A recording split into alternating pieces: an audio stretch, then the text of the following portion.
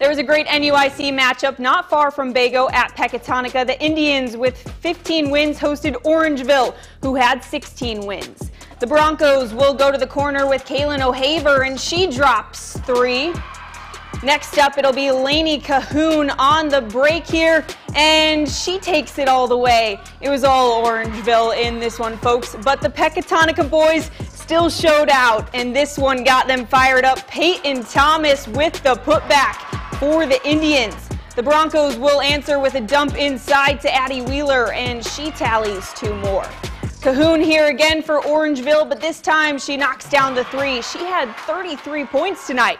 And here to end the first, it's Wheeler with 2 at the buzzer. Pecatonica really just couldn't get anything to fall tonight, and Orangeville will grab the W 56-28.